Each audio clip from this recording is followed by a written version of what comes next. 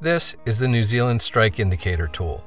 It's designed to create strike indicators of varying sizes that are easy to see and float well. They're adjustable to suit different water depths.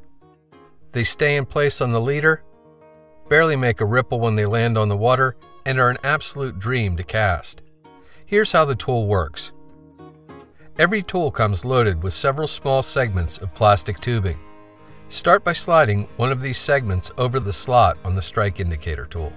Decreased surface tension over the slot allows the tubing to move easily. Pull out a small clump of either white or orange wool and roll it in your fingertips to compress and orient the fibers. Identify where on your leader you'd like the indicator to go, and at that point, double the line over to form a loop. Catch the loop in the hook at the very tip of the indicator tool. Slide the plastic tubing from the slot down and over top of the leader loop. Place the rolled wool about halfway in the loop and move the plastic tubing segment up to temporarily hold the wool in place. While holding the leader on either side of the indicator, pull gently to draw the wool down into the plastic tubing. With scissors, trim the indicator to whatever size you like and you're ready to fish. Moving the indicator on the leader does not damage it or leave kinks.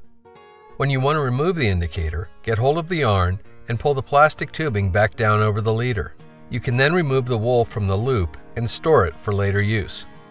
Slide the plastic tubing onto the strike indicator tool and push it back behind the slot for safekeeping. Everything is 100% reusable. Each strike indicator toolkit comes with enough materials to keep you in indicators for a long time.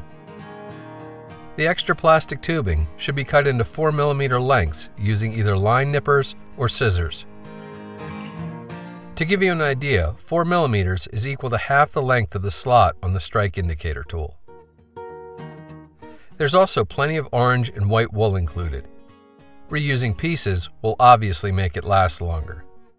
If for any reason you do run out of materials, extra tubing and wool packs are available. When you're on the stream, the indicator tool can be hung by its loop on a zinger for easy access. In practical application, the whole process of creating and affixing an indicator to your leader is so quick and simple you can almost do it with your eyes closed. The wool is from a special breed of New Zealand sheep. Its bristly nature allows it to float high on the water for long periods of time.